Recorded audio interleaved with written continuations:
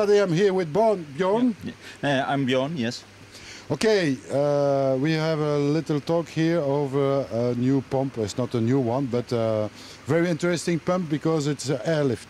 Yes, we use airlift to move a lot of water just with a little bit of air. And that means that we can have over 10,000 liters water an hour through our filters, but just 20 watts of, or less than 20 watts of our air pump. Yeah, of course we can have also more. You can have more than you use a bigger pump. Air pump? Air pump, yes. So, and how does it work? Yeah, I can explain how it works by using this module. What we have the air pump. Then we have a big tube where the water is coming from the filter. With the air pump, we pump in the air through a bigger pipe with a pressure chamber, and then the air will be released and takes off a lot of water with it. And after the bend, we let release the air must be released, so we don't have any obstacles for the rest of the air. Now you see it, the first T-piece. There the air will be released. There's a lot of air brought into the water, so the second T-piece, you see a lot of movement of the water and air as well. The best thing is to get as least as possible air into the second T-piece, and that's how the system works. The pressure chamber, which is a big part of the complete airlift chamber, must be at least 170, 175 below the water surface. And how is it built? That's very easy. We only use a big PVC tube. We have a sock, which is a bigger bore than the tube, and we have two reducers to close the pressure chamber. One moment. What you can see, we already made a module. What we do is, in the sock, we create a little hole for the air supply. We use 20 mil, but it can be more or less. Depends on how much air you want to get to the system. In the sock you replace the reducers. In every reducer we have a ring which holds the pipe normally, so the pipe can go further. That ring we get out of the reducer, so we can put the ring completely over the tube. And when we do that, everything is glued. And everything is glued at the end. We first test everything if everything fits like it should be, and then we glue everything. So, and here you have some lines. Yes. To show that you make a lot of holes here. Yes. What we do, because when you look at the reducer ring, you see a little space, and I'll show it a little bit. Hopefully it's been seen on the camera. You see a little space between the pipe and the sock. That's our pressure chamber when it's fully closed and glued. And in that same space, we create on the pipe a few lines. And on that line, we create a lot of small holes. So how many lines? 4 lines? 3 or 4 lines, depends on what we need. And the dimension of the holes? The holes are 0.5 or 1 millimeter. Depends also the pump that you set? Yeah. It depends on the pump, the depth, the complete circumstances for where you use it. But normally 4 lines, 3 or 4 lines with 0.5 or 1 millimeter are what mostly is used and gives the best performance for our airlift. Okay, so another thing very important is of course the height of the airlift himself. Yes, we always place the pressure chamber at least 170, 175 below the water surface. When you see at this module, this is our water surface, so the pressure chamber must be as low as possible. So 175 is for the most air pumps a very good depth. And when you have a pond, for example, that have only 1 meter depth, What we use what we call a collector. It's a tube behind your filter where all the water is collected, and that can be deeper than your pond. Then you don't have the problems of just a meter. You can use an airlift with the pressure chamber on a meter, but you lose a little bit of flow in total. It's not that much of what you lose when in a normal circumstance with a 20 watt pump you get 10,000–11,000 liters an hour. When you go to a meter you get 8–9,000, and then you see the higher you get with the pressure chamber, the lower the flow will be. so okay, another thing that's changed the flow is also the height of the outlet of the airlift. Yes, mostly we use the outlet about the upside on the same as the water level, or 10 centimeters below.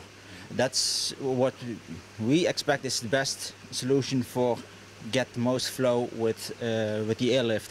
Some people do after the last T-piece, they put in a T-piece with a bend below, and have used the airlift to get the flow a lot lower than the 10 centimeters.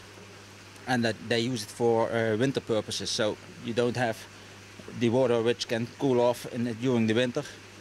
And they use a lower one for releasing the water back about half meter lower, or even lower than a half a meter. But then you have less flow than when we use between 0 centimeters and 10 centimeters below water level. Okay, so another thing may be important, because we talk about of 10–11,000 liters an hour as flow, but of course some people needs more than that. It's this amount of flow, so you can put more than one airlift, of course.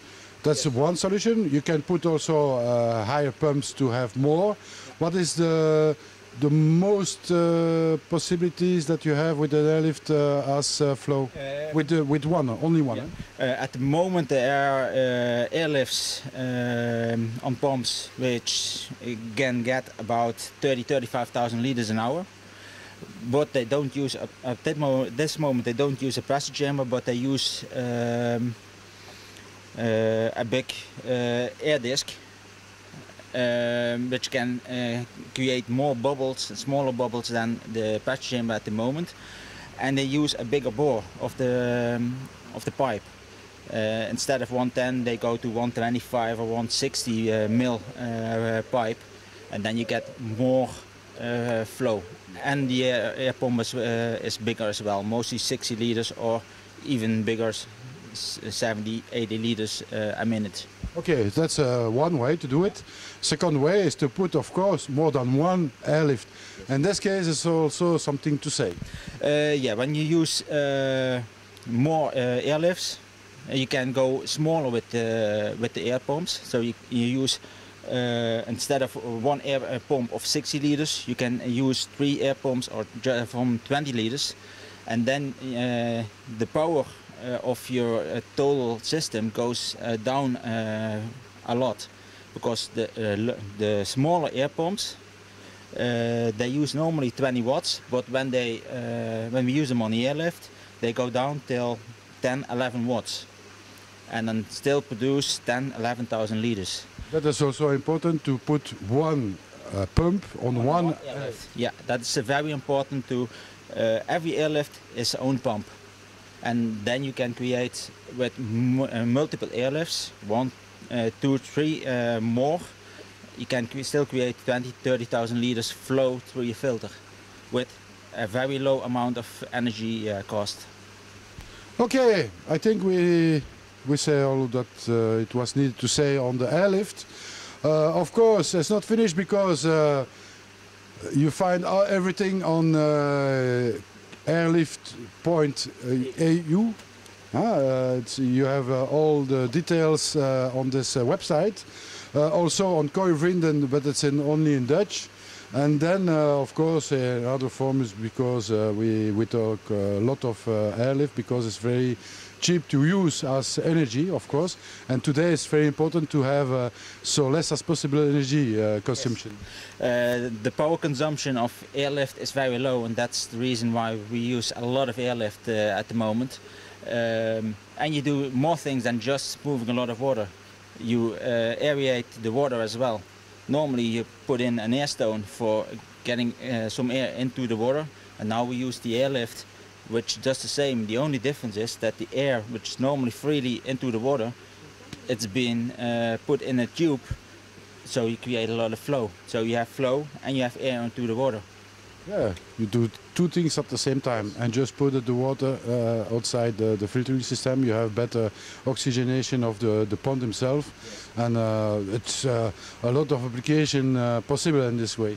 Yes, that's the reason why a lot of people use it, and it's fun to make it yourself.